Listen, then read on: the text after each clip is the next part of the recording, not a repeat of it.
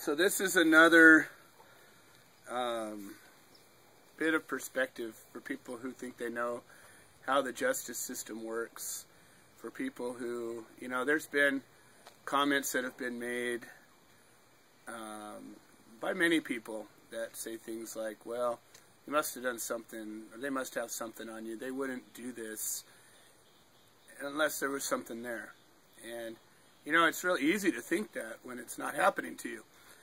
And all I can say is I hope it never does happen to you, because you'll find out the truth, that people will make judgments and they will assume negative things. It's easy for people to make those leaps. And I know many people, I'm related to a bunch of them that are extremely judgmental.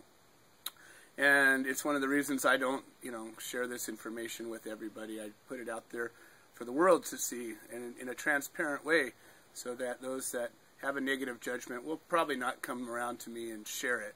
Those types of people tend to not have the integrity to stand behind what they do. But the reality is the justice system is very unbalanced. We think about Lady Liberty and justice as you know, this impartial lady who's blindfolded and carries a scale. And the concept of that is that justice is objective, that doesn't bring her own perspective into things. And in an equal way, the defense and the prosecution can bring the evidence into the trial and place it on the scale for the jury to see and to balance it out. And whichever side it comes out is going to be, you know, the decision. And that makes sense. And that's what I think a lot of us really believe goes on. And I imagine in some cases it does. But more and more, and in more types of cases, and in more different courthouses and courtrooms, not just because of bad laws, but because of corruption or because of personal agendas, I believe that justice is sort of slipping out of our fingers. And so here's an example, or a snapshot into a courtroom. All right, so imagine walking into a courtroom, or being carried, you know, walking in shackles and prison garb, or walking in on your own freedom, and you look forward and there's this wooden little wall, little pony wall with a door, and on one side of this wall is the gallery, the spectators, and where anybody has the freedom to come in. On the other side of this is a big table, and on the other side of the table is a big, you know, the judge's spot. I don't know what they call it, a dais or something like that. The judge's place. To the right is a series of seats, and oftentimes to the left there would be a series of seats for the jury and witnesses. The lawyers and the defendant and the prosecution gets to sit at this table in front of the judge, and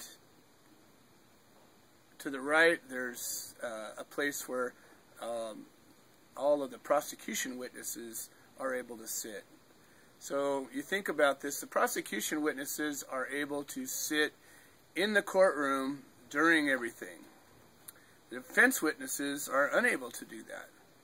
So right off the bat, there's this little bit of impartiality. Why does the prosecution's witnesses, oftentimes law enforcement, able to sit and watch the whole trial, while the defense's witnesses has to stay outside?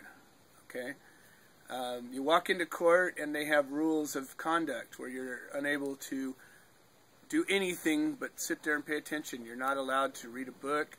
You're not allowed to have a cell phone. You're not allowed to talk to anybody. You're not allowed to do anything other than just be there. You can write notes.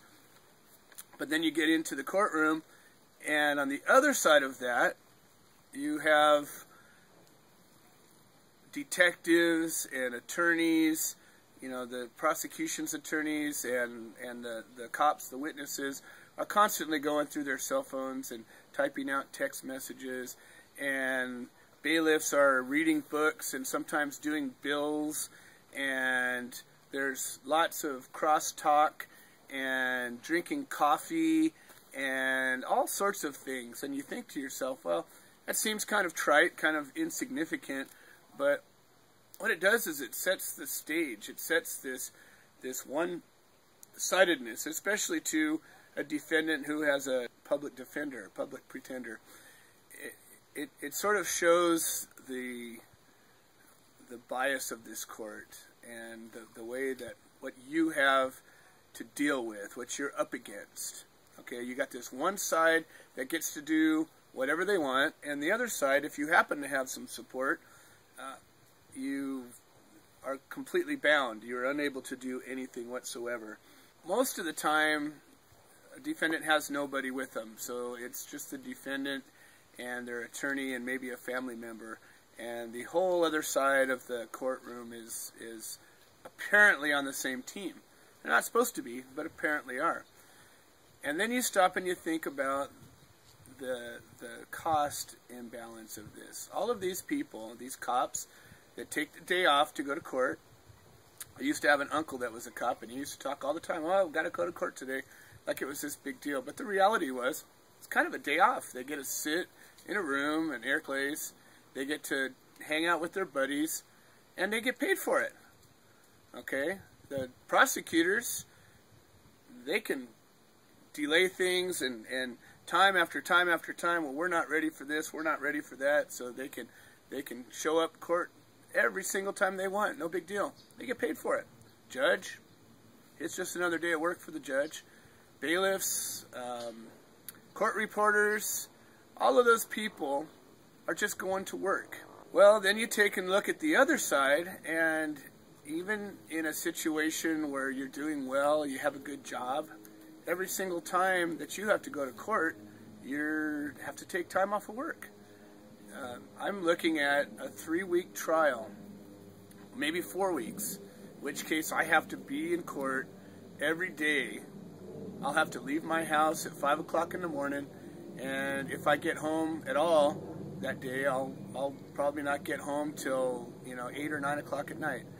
And I have a botanical garden and nursery that's going to sit on hold. Hopefully it'll stay alive. I've got animals to take care of.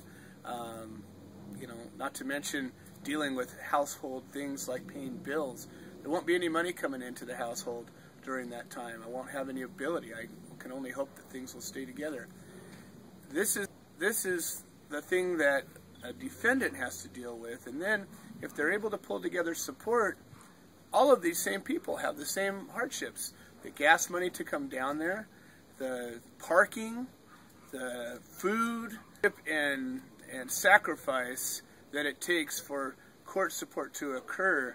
It comes out of our pocket. It comes out of our time, out of our ability to be a father or a husband or a wife or a mother, and you got to put it all on hold and if you're going to be able to participate in this. And then the other side, and here's kind of the twist that really makes it unfair or one-sided, is that all of these people are getting paid from us. So we have to pony up for the attorney. We have to pony up to take the time off of work. We have to pay for the gas. We have to pay for the bail. We have to pay for everything just to bring ourselves there. But the other side of it is, it's our tax dollars that's paying for them to fight against us. And think about that for a second, okay? When you think that there's a justice system occurring, think about follow the money. That's always sort of the balance that people say when there's a questionable thing going on. They always say follow the money. See who's doing what. See what's getting supported by what, and realize that we're being tapped in to go after ourselves and to strip ourselves of our own resources, and it's just an ongoing cycle. And I don't know what the answer to it is, other than if more people are aware of this, they might have more of a voice. They might reach deep inside and take maybe another look at where their priorities are, at what they're doing. This is something that I didn't know myself until I got roped into this. And most people I know, they get into the justice system, they just want to get out of it as fast as they can and go back to their lives. And I got to tell you, if everybody continues to do that, the prison population of America right now runs about 10% of our population. The world's prisoners, we run about 25%. America has 25% of the world's prisoners and 10% of our own population in prison.